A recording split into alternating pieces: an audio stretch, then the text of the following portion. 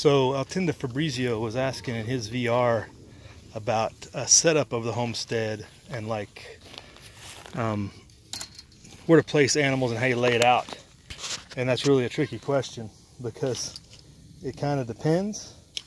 And I would say out there, if you're going to be out there in the Illinois area, somewhere like that, where it's definitely much greener, you're going to be able to do a lot more with a lot less than us. So just take that into consideration when I'm talking about this. But we've kind of started designing it where everything kind of circles around the garden, so you can take the animal compost and use it. But I'd definitely say whatever plot you're looking at is double your garden size for what you think you're going to use. That way you can rotate your crops, even if you just move it a different row each year.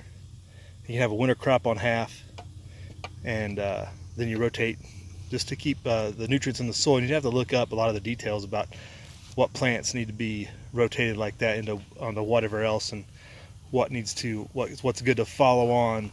Like if you have a row of corn, what's good to plant in that row of corn the next year or whatnot. But definitely consider that you double that area if possible, so that you can maximize, because really whatever area you designated for the garden is kind of going to be like half if you're looking for long-term sustainability where you don't have to use fertilizer and stuff other than animal compost. Using, that's what we use. So when you think about layout, having the animals located around that in a way that makes it easier to compost the material. Plus, as we break this garden down in the fall, we can let the animals in, or we can, like for the pigs in particular, throw them remains of different plants over to them, or give them to that. So we have it, set it up to, you can set it up to where there's like gates into each of those areas, or whatever you think you need to do to accomplish that. And while we're down here with the chickens, speaking of setup, so setting these guys up, if you're going to have any other small animals, you can let the chickens run underneath their pens like rabbits to compost that material. So they'll run under any type of small animal that you can put in the same pen with them or encaged area. That way they clean up a lot of the mess, and they help keep your fly population down and everything else. So you can use chickens in conjunction with anything like that. Like we showed the chicken pig a while back. The chicken pig helped keep that pig pen in order, but it wasn't the way we had it set up. But they'll do things like that, keeping your other animals compost down and recomposting, and also while keeping bug populations down. So the thing to think about with your chickens is who you can enclose them with to accomplish that is a consideration to take as well. So as the pigs run away from me as I'm trying to get them eating on camera, they don't like me at all. But also your animal security, pigs, you can't let them run loose depending on the breed you get. I mean, the big Herefords, you probably don't want roaming your whole property. These guys, depending on the type of pig you get, these are a grazing pig, the coonies. So we could, let them graze certain times of the year, like when we turn over the garden and stuff like that. They can help churn that up and graze it while we're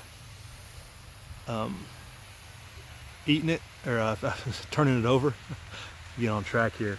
But yeah, the type of animal you get, definitely take into consideration what their needs are. But primary, of course, is security. And we've got the pigs in enclosures here, elbow, armpit high, but that's not their primary security. Obviously, our perimeter fencing is the biggest thing, because you want to have that, security is paramount. With the coyotes and everything, I mean, coyotes can technically get over our perimeter fence if they really, really wanted to. It's more of a deterrent. I mean, the coyotes up here are smaller. A lot of people need to worry about, mountain lions and other things depending on where they're located. It has happened in our area, but it's very rare considering our location. But the mountain lions, like, there's no we got dogs, and that's our early warning primarily if we had something like that come in the area. But think about your predators and how you can enclose those guys to where did they run off to? What did you guys argue? See, they hate me that bad. They got food right here. See that? Whoa, whoa, whoa. Where's that? They got food right here, and they run way over there. Stay far away from me. So much they don't like me. What's up with that? Haters. But so we have our enclosures, and really, for the enclosure of the pig, this could be a lot shorter.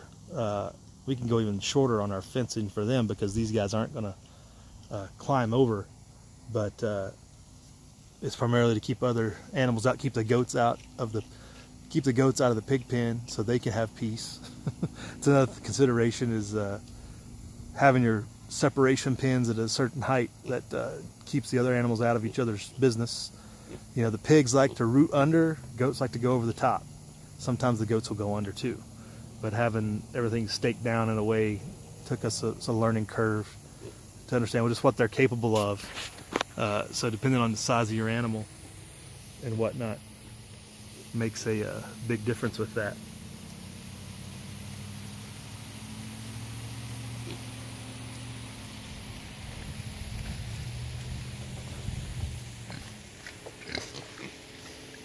These guys aren't quite as skittish, I don't think. But also in your considerations, you know, separating by sex, you're going to need to have enough pins if you're doing any breeding to keep them separated when you want them separated and keep them pinned in when you want them to keep them pinned in.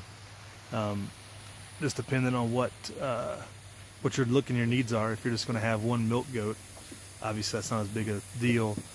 But when you got multiple animals, multiple sexes, you know, how far, you know, nature will take its course one way or the other. So if you want to have lots of animals, you don't have to worry about it so much. But at a certain point, before you call, you're going to want to have a separation pin as well, especially for males. If you don't gild them or anything, getting the males away to keep their hormones down before you butcher them is a good thing. That's with any animal. If you don't gild them,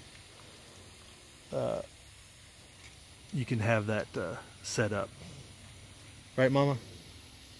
Then you have to get these guys separated for weaning. These guys, to the biggest of our attempts, have been able to escape enclosures. It's a slow process. I'm just hoping they get fat enough to where when I get them out, they can't get, and I put them in another pen, they can't get out of that pen. You guys are escape artists, aren't you? Aren't you escape artists? Yes, they're escape artists. It's a work in progress. So there's challenges. So that was a good question by Eltenda, and I've been trying to get around to all the questions for the VRs from the giveaway because, hey, it's customer satisfaction, right? And it's things that I have to think through and haven't really talked about much in a lot of respects. But as far as layout, that's kind of the way you lay out and think about what you're going to, just getting your planning ahead as far as you can is good. We've kind of done a little bit on the fly. We have a little bit of space to do that as well. I mean, if you're only going to be on 1.5 acres, 2 acres, something like that, it's going to be imperative you plan a little bit further ahead. 5 acres is a little bit more roomy to where you can make a mistake or two and then just plop something else down right next to it, or move around. It gets really cramped on a couple acre lot. If I was like I said, this garden is about 1/4 acre, a little bit less than 1/4 acre, but anyway, your garden space alone, out there, you guys could get away with a lot less, get a lot more productivity probably. But again, that rotation and being able to rest the soil or rest crops, winter crop, winter cover, all those things, a rotation. I would try to, whatever you think your size of your garden want, I would double it. That's just me thinking now. Because your animals you can pin up, and depending on if you have the property to let them graze, that's fine. But if you're going to have pens for everybody, it's probably better to have a little bit bigger garden than the mansions these guys live in. Don't you guys live in a mansion? Huh? You like your mansion? Yeah, sure they don't. They don't. They're not appreciative. They don't know. They don't know at all. Right, guys? All right, so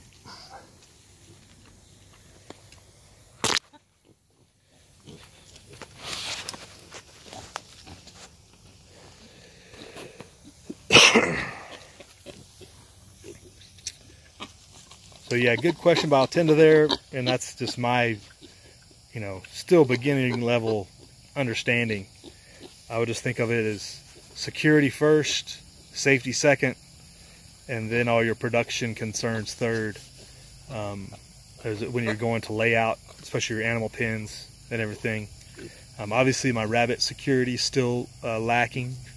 So I mean, I've got you know, the tiniest perimeter fencing you can get, but then you have to layer that bottom with chicken wire, the whole perimeter, which I didn't have enough to go around. So just things like that, like what are your biggest threats? Well, yeah, I've got big fences to hopefully keep coyotes out and dogs, but then the rabbits get in here and get the garden. It's like it's always a balancing act, and it's always also you have to just put a little time and effort on the rabbit patrol and things like that to prevent the incursions when you can.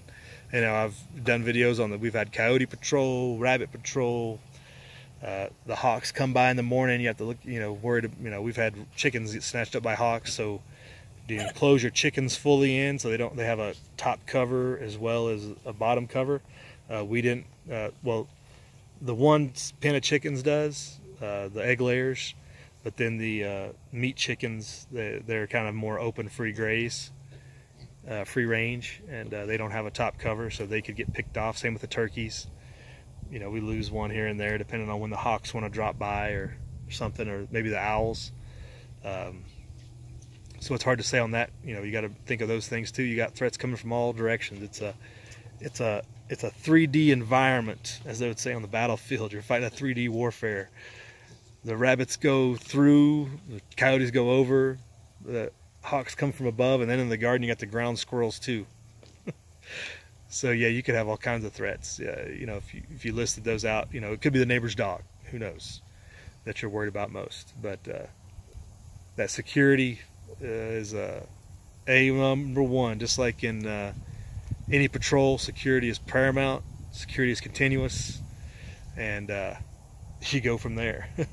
Then you back off all your other actions based on that. That's what I would say too.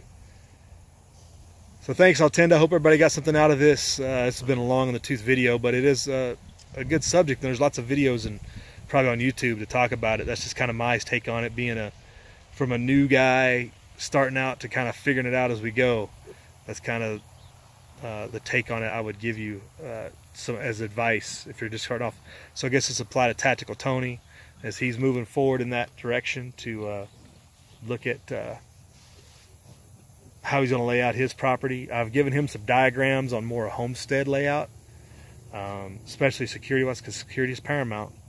There's ways to lay your property out to help you with your security of the whole homestead, between where you place your garden, your septic tank leach field, berms, you know, ditches, stuff like that, for other security concerns if you don't have a full perimeter fencing in particular. But if you can fully fence your perimeter, that's key when you're talking about other predators, because it's just that initial barrier that they have to think twice about, especially if you have dogs running. Your dogs know to run that perimeter, and it gives them a good boundary, and they will what are you doing there, buddy? They will keep that. So security, then do everything else. So y'all have a good day. Live free.